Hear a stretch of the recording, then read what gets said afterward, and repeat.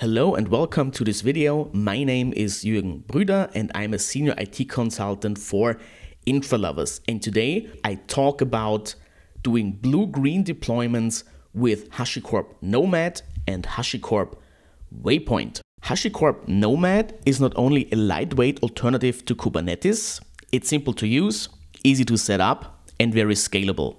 I use it on many customer projects and in my home lab here as well to host applications big and small. You could say it's kind of my favorite container orchestrator. So there's just one downside that I have with it, and that is when I deploy an application on Nomad that uses a blue-green deployment approach, I need to manually interact with Nomad to switch to the newly deployed version. I'm gonna show you in a second what I mean with that.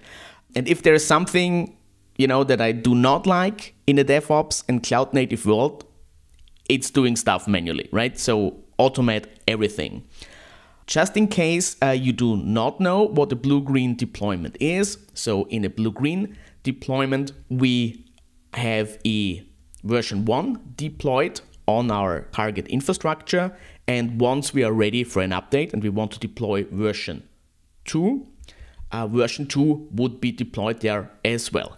In a classic deployment scenario, version 1 would be overwritten by version 2. However, in a blue-green deployment world, we will deploy version 2 alongside of version 1, run our tests on version 2 until we are absolutely happy that version 2 is ready for production and user traffic. And once we are happy with version 2, we just switch to version 2, and version 1 will be deleted, right? So in case anything should go wrong with version 2, we can always roll back to version 1. But once we are totally happy with version 2, version 1 will be removed. And this is what we will look at today. First of all, what is HashiCorp Nomad? HashiCorp Nomad is a container and virtual machine orchestrator by the company HashiCorp. You can see the website here. It's nomadproject.io. And it's a very simple, easy to use container orchestrator. HashiCorp Waypoint. HashiCorp Waypoint is HashiCorp's answer to tools like Spinnaker or Harness. It is a management tool for deployments. Deployments usually go through various life cycles, like a build phase, a deploy phase, and then a testing and release phase. And Waypoint is the tool to design these steps. It has support for Kubernetes, Amazon EC2, and of course HashiCorp Nomad as well, which we will be using. What do we need to make this happen? First of all, we need a running Nomad cluster with Docker installed on the host and Waypoint installed inside the Nomad cluster. I have already prepared that. So this is the dashboard of my Nomad cluster. You can see two jobs running in here, Waypoint static runner and Waypoint server. So the Waypoint software is already installed inside of Nomad, running as containers in my Nomad container cluster. I can also access the dashboard from this Waypoint server, which I have here in this browser tab. And you can see not much is happening in here. We don't have any projects yet, but we will change that right away. We will deploy a simple Node.js web application that will be serving a static website on port 8080. All we need to do to prepare this application for deployments is to add a Docker file to the directory, which we already have here, right? So Waypoint will read in this Docker file and then build the Docker container during its build phase. This application is publicly available to you. If you want to give it a go, you can find it on GitHub. The app shows you specific info about your browser and can have a different background color. Very good to showcase different versions of the same app, as you can, for example, switch the background colors between version 1 and 2. However, this will work with any valid app and Docker file. Just be sure to adjust the port in your Nomad job template if your application serves under different port. To configure this blue-green deployment pipeline, I need two files. One will describe the Nomad jobs. These are the instructions to the Nomad cluster that tell Nomad how it should run our containerized application. Additionally to that file, we will also need a file describing the Waypoint pipeline. Both files have already been prepared by me in this directory. Let's take a look. You can see I have the files from the GitHub repo in there. There is my Docker file. There is the Nomad job description file. The Colors JavaScript file contains the JavaScript application, the Node.js application. Index.html is the front end of our Node.js application. A package.json file, because Node.js needs that to work properly. And last but not least, a waypoint.hcl file. HCL is short for HashiCorp Configuration Language, and this contains the Waypoint pipeline configuration. This is the content of the Docker file. It was developed by my dear colleague Martin Buchleitner. As you can see, it simply copies the colors.js file and the index.html file into the Docker image and then starts the colors.js app. So let's take a short look at the colors.js file. Bunch of JavaScript code in here that creates that web application.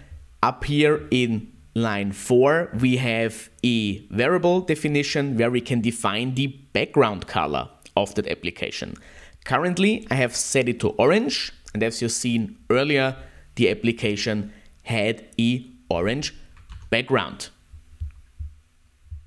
Here it is, using the orange background. For the next deployment that we will do, we will choose a different color. The waypoint.hcl file contains the configuration for our Waypoint project, the pipeline configuration, so to say. The colors-app.nomad.tpl file contains the configuration for the Nomad cluster, so for the specific application that we want to deploy. Let's take a look at both files together. The waypoint.hcl file contains a configuration for the project name, which is colors app. And here we have the different stages of our pipeline. We got the build stage, starting here with the green highlighted brackets. We got the deploy stage down here, and at the very end, we got a release stage. So our pipeline will have 3 stages: a build stage, a deploy stage, and a release stage. In the build stage, we have instructed Waypoint to build a Docker image from that Docker file that is included in our working directory, and this Docker image will be published to our local Docker image registry. The deploy phase will read out that colors-app.nomad.tpl file with the instructions for the Nomad cluster. Once the deployment is done, it will move on to the release stage. In the release stage, we use the Nomad plugin of Waypoint to check the task group inside of Nomad to see if the deployment was a success. We have defined a health check inside our colors-app.nomad file, which the release stage will be checking on. And once that health check becomes green, healthy, our test succeeds, so to say, it will switch from the old version to the newly deployed version automatically for us.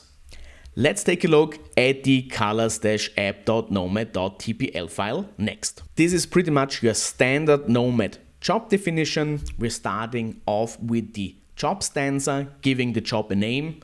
Colors is the name we chose. We will deploy that in our data center 1. I only have that one data center, that one Nomad cluster, so that's the only option I have. And here we define that task group I mentioned earlier with the name of app. If an update should happen inside the task group, it will move on to do a blue-green deployment. These options that you can see here are telling Nomad to do a blue-green deployment with that. We have set our health check as well. For this demo, we will simply check the task states. So basically checking if the new deployed version is running. In a real-world scenario, you would have a more sophisticated test right there. What is the task that we want to deploy? We want to deploy a Docker container, and it can find that Docker container add that path, and you can see that this is not a hard-coded value. We actually get some variables from the Waypoint pipeline forwarded into this template file, which gives us the exact name of that Docker image, that artifact that was just built in the build phase of Waypoint, and we can define the tag of the last build version. Additionally, I'm putting in an environment variable inside the container that tells the application to start on port 8080. The most important bit here is that we set that canary argument. This will instruct Nomad to keep the old version of the deployment until the new version has successfully deployed. Otherwise, Nomad would delete the old deployment before starting the new one, right? So the classic deployment approach, which we don't want to have, we want to do blue-green deployments. Just adding that canary argument here is enough for Nomad to understand that we want to do a blue-green deployment.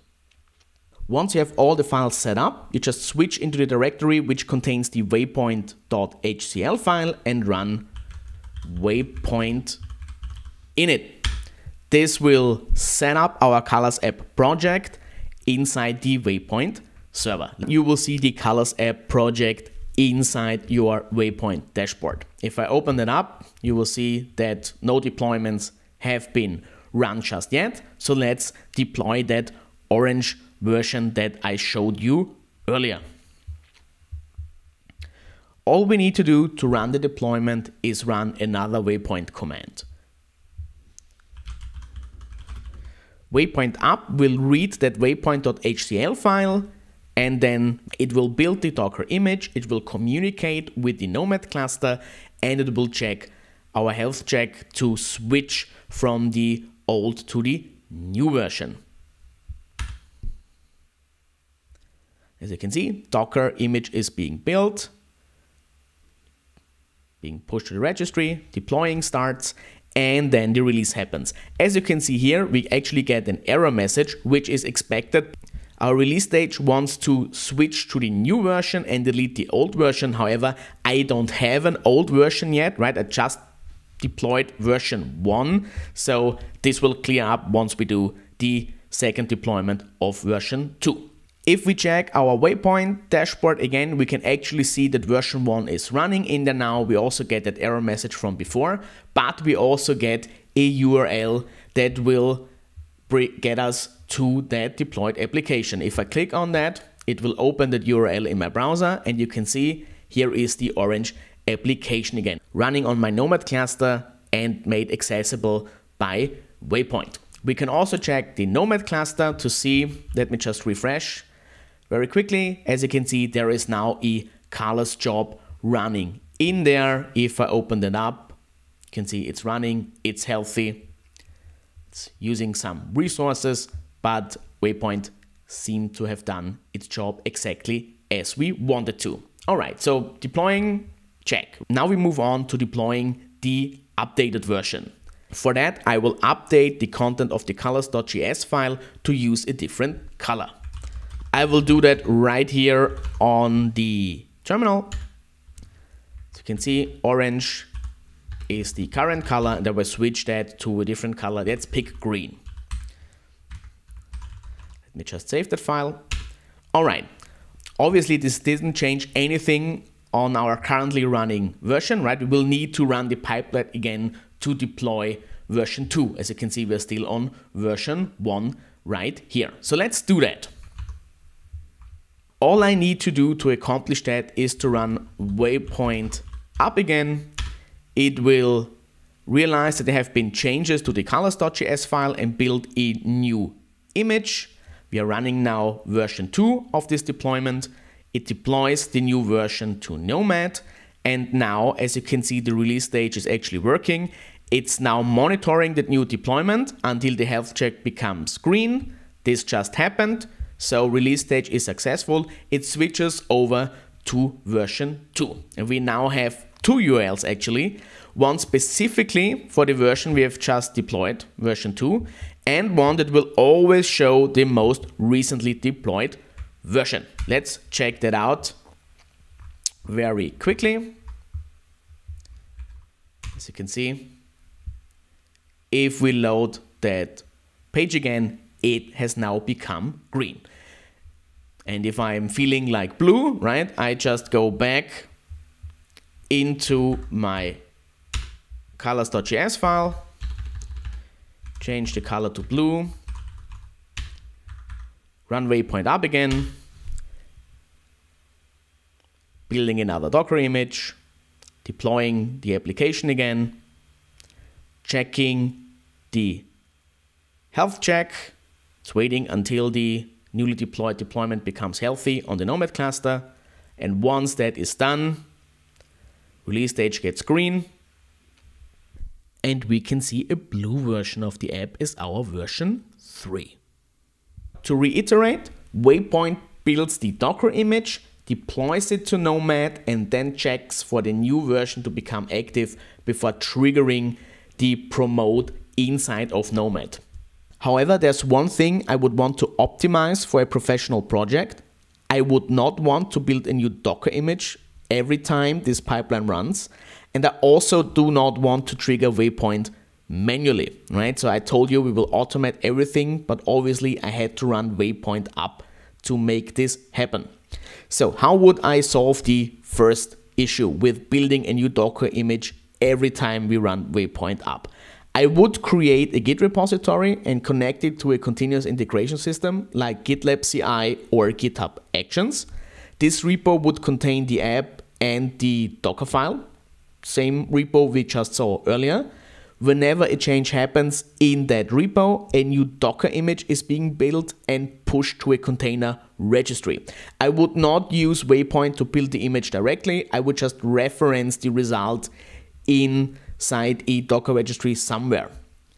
Once that image is built and in a registry, I would trigger the Waypoint up command. The build stage would only download the recently built image, but not actually build it. The deploy and the release stages would stay the same. Why would I do that? This way you can re-trigger deployments without rebuilding the same image over and over again, right? We didn't see that yet, but if I do no changes to the image, Waypoint will still rebuild that image, right? So that's not optimal.